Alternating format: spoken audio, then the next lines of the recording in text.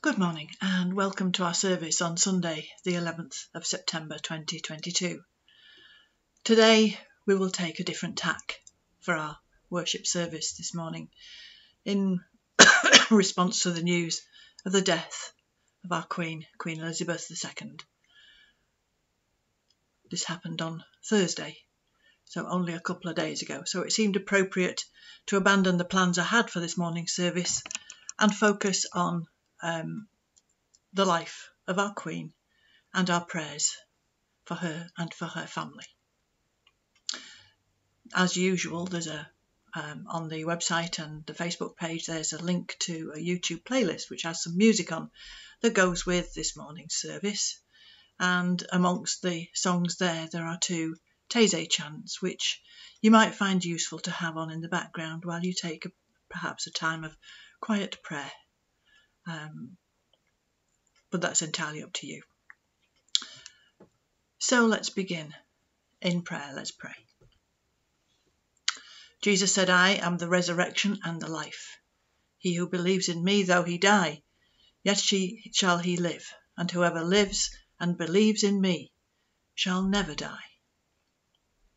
And that's a short passage from John chapter 11, which is quite often quoted at funeral services.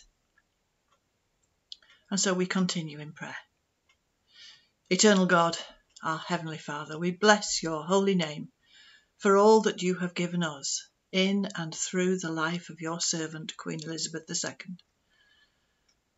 We give you thanks for her love of family and her gift of friendship, for her devotion to this nation and the nations of the Commonwealth, for her grace, dignity and courtesy, and for her generosity and love of life. We praise you for the courage that she showed in testing times, the depth and strength of her Christian faith, and the witness she bore to it in the word and in deed. Accept our thanks and praise, we pray, through Jesus Christ our Lord. Amen. Please join me in saying the Lord's Prayer. Our Father, who art in heaven, hallowed be thy name. Thy kingdom come, thy will be done on earth as it is in heaven. Give us this day our daily bread, and forgive us our trespasses as we forgive those who trespass against us. And lead us not into temptation, but deliver us from evil. For thine is the kingdom, the power, and the glory, for ever and ever. Amen. So I'm going to take a short passage from the book of Isaiah. Isaiah was one of the major prophets in the Old Testament, and he had a vision of God in the temple. And I'm reading from Isaiah chapter 6, verses 1 to 5. In the year that King Uzziah died, I saw the Lord sitting on a throne, high and lofty, and the hem of his robe filled the temple. Seraphs were in attendance above him. Each had 6 wings. With 2 they covered their faces, with 2 they covered their feet, and with 2 they flew. One called to another and said, Holy, holy, holy is the Lord of hosts. The whole earth is full of his glory. The pivots on the threshold shook at the voices of those who called, and the house filled with smoke. And I said, Woe is me, I am lost, for I am a man of unclean lips, and I live among a people of unclean lips. Yet my eyes have seen the King, the Lord of hosts.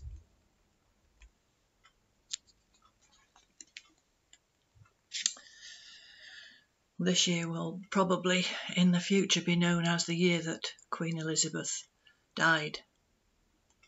And whatever we think about the institution of the monarchy, the death of our Queen has a huge impact on us. Her face, her presence, her being there have been a part of all our lives for so many years. For most of us, she's been the only monarch we can remember. She's been part of our lives our imaginations, our sense of who we are. The writer of this Bible passage from the book of Isaiah shared this experience of the death of a monarch after a reign of many years.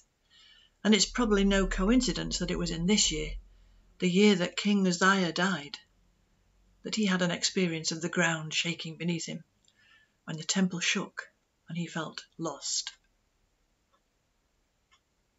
Many of us now will also feel dislocated, shaken up, in ways we can't describe and perhaps hadn't even expected.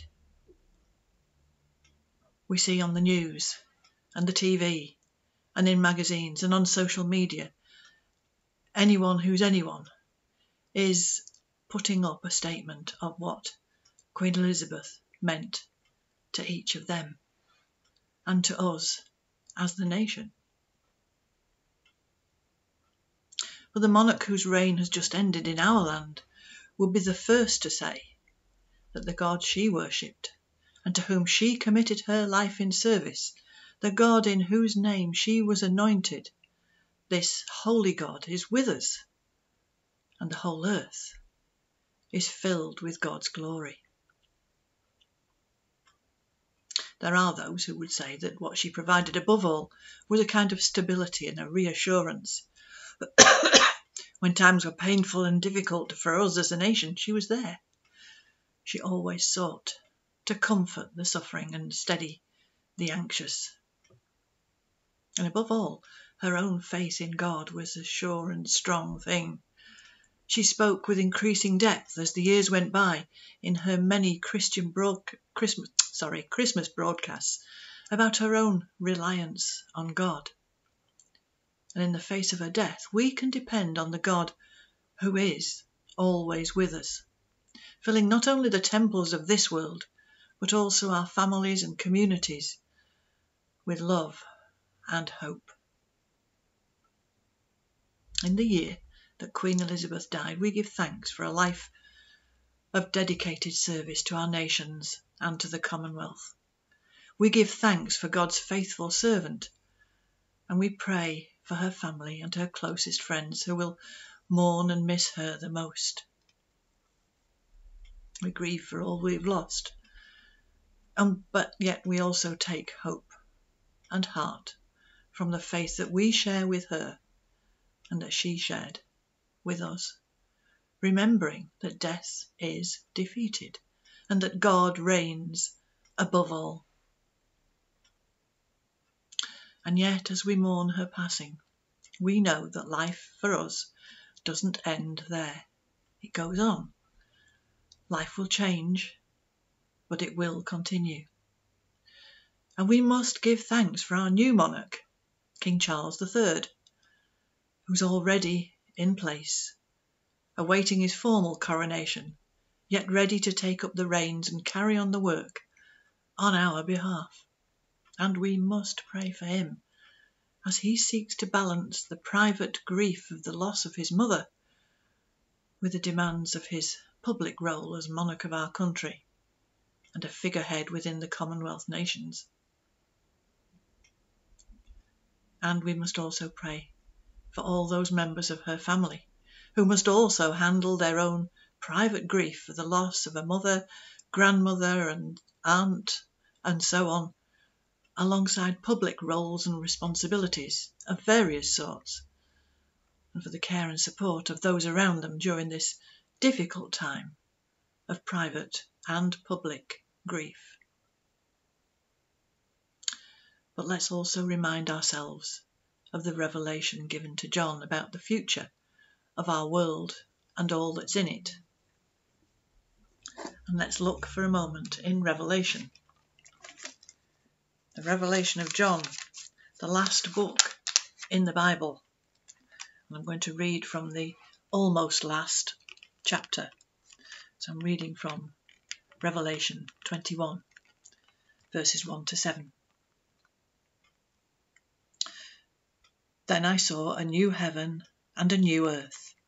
For the first heaven and the first earth had passed away, and the sea was no more. And as I saw the holy city, the new Jerusalem coming down out of heaven from God, prepared as a bride adorned for her husband. And I heard a loud voice from the throne saying, "See, the home of God is among mortals. He will dwell with them. They will be his peoples, and God himself will be with them. He will wipe every tear from their eyes. Death will be no more. Mourning and crying and pain will be no more, for the first things have passed away." And the one who was seated on the throne said, "See, I am making all things new." Also he said, "Write this, for these words are trustworthy and true." And then he said to me, "It is done. I am the Alpha and the Omega, the beginning and the end. To the thirsty I will give water as a gift from the spring of the water of life."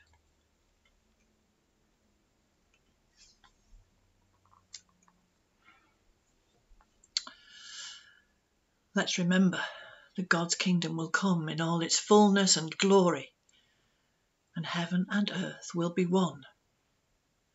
And the new Jerusalem will be the church of God in its new and perfect state.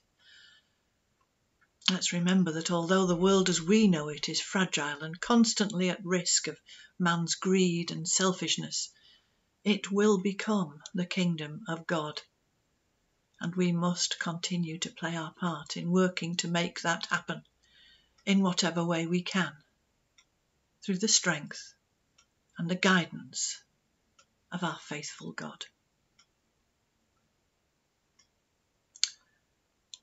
So let's continue in prayer. O God, our rock and our Redeemer, we come to worship you and to give thanks for your servant Elizabeth. We thank you for her long life and her dedicated service to the Commonwealth and the nations. We thank you for what she's meant to each one of us. Maybe we treasure memories of meeting her, of celebrating and marking moments in her life with parties and celebrations, of the opening of Parliament, of her presence at significant times in our history, and of her speaking to us on radio and television. We rejoice that she lived and shared the faith we hold, and that she followed her vocation, hearing the call to serve. We pray for those who will miss her most deeply, that they may find comfort and hope. We celebrate and affirm our faith that death is defeated, that new life awaits your children, and that creation is renewed in Christ.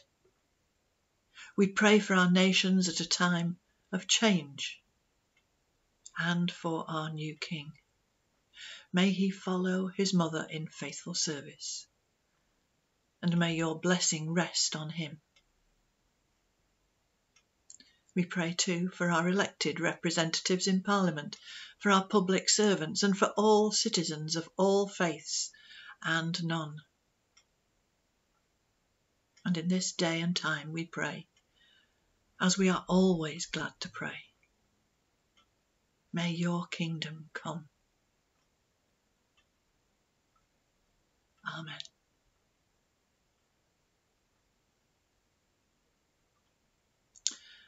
And so may the infinite love and mercy of God bring the whole church, living and departed, in the Lord Jesus, to a joyful resurrection and the fulfillment of God's eternal kingdom. And the blessing of God, the Father, the Son, and the Holy Spirit remain with us always. Amen. Thank you for being with us this morning. May God bless you all.